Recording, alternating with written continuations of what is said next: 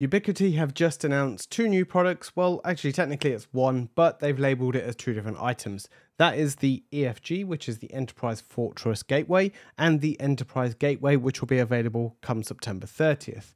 The EFG is now actually available, so let's dive a little bit into the specs and have a quick look. I'm going to show you a little something towards the end of the video that's actually going to show you what's coming in the Enterprise setup. So these are the two devices that you can see right here. So we have the Enterprise Fortress Gateway, and we have the Enterprise Gateway Enterprise. They both include 25 gig, 10 gig, and 2.5 gig WAN and LAN ports. So let's dive a little bit deeper. So we can see the EFG is a cloud gateway and it runs the UniFi stack for network management.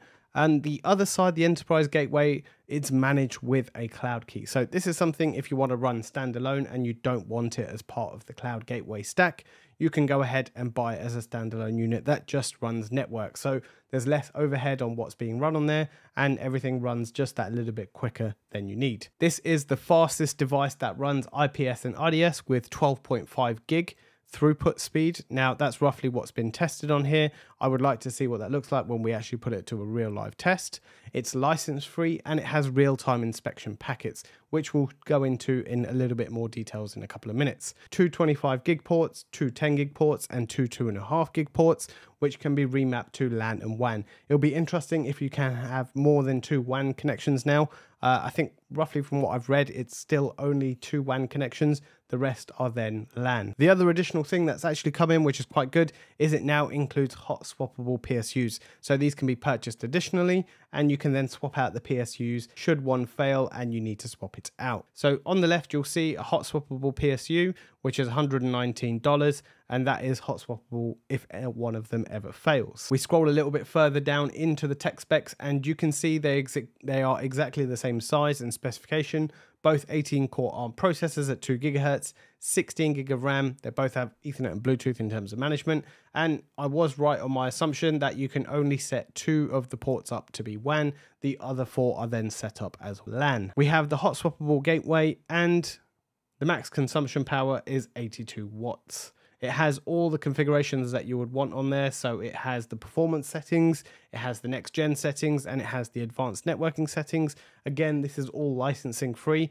and they are now stepping into the enterprise space, or attempting to step into the enterprise space. We're stepping down into the capacity on the enterprise gateway. You can see there's 1 million concurrent connections, 71,000 new sessions, 10,000 SSL TLS inspection counts. So those are very high numbers that you would generally see in an enterprise environment.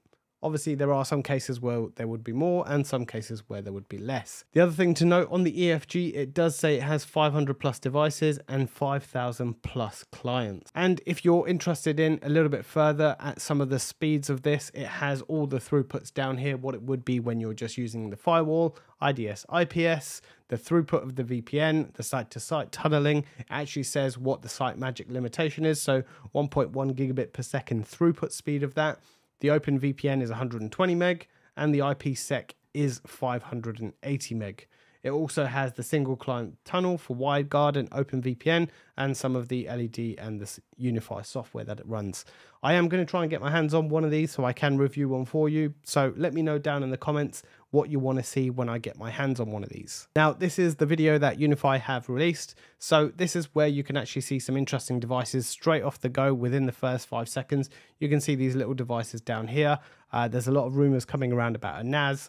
Does it look like that? Does it not? We don't know yet. But I'm going to scroll in a little bit further. And these are the hot swappable power supplies that I mentioned. So you can see them right there. And again, license free, so you don't need to pay anything. Everything you get is inside the box. Now, here is a closer look of some of the stuff that I saw. So we can see the enterprise switches. We have the enterprise FG and we have the enterprise 100 gig. So does that mean we have an enterprise 100 gig switch that's going to be coming out? And the one that I wanted to show you is this device at the bottom. So it shows cameras and storage availability. So is there something a lot bigger that's coming out that's going to host UniFi Protect? We can see there's definitely 42 cameras on there and we have at least 25 terabytes of storage in there. So this could be a storage device that's going to be for cameras, or could even be utilized for computers to use as a NAS storage. Those are the ports that we've seen: 2.5 gig, 10 gig, and 25 gig. So we have 2, 2, and 2. And there's the 12 plus gigabytes throughput for IPS IDS when it's enabled. The last thing I'm going to show you, which I'm most interested in getting my hands on to actually test out, the Next AI packet inspection. So there's a lot more in here, what you can inspect, what you can see, and all it is installing a simple certificate on your clients. There are a couple of videos already out on this if you want to take a look. I think Cody from Mac Telecom and Clay from DPC Technology have already done this, so you can go ahead and check that out. You can see by just querying the logs, you can go away and see them, and it will tell you what to look for, and you can see how this SSL inspection works by just pulling out all the information that you've searched. I know I did say that was the last thing, but this is the one interesting thing as well, where you see some of the prices that come in. So 25 gig, 12.5 gigabits routing, and only $2,000 in hardware. It doesn't include any licensing fees, and the SSL inspection is already included with it. Again, license free. Let me know your thoughts down in the comments below, what you think of this. Obviously, it's not something you're going to be deploying in everyday home. Do you think Ubiquiti are making the right strides to step into the enterprise space? Or do you think there's something that's still missing, or you still think it's not quite there yet? I hope you found this video useful. This is Inside Wire, and I'll see you in the next one.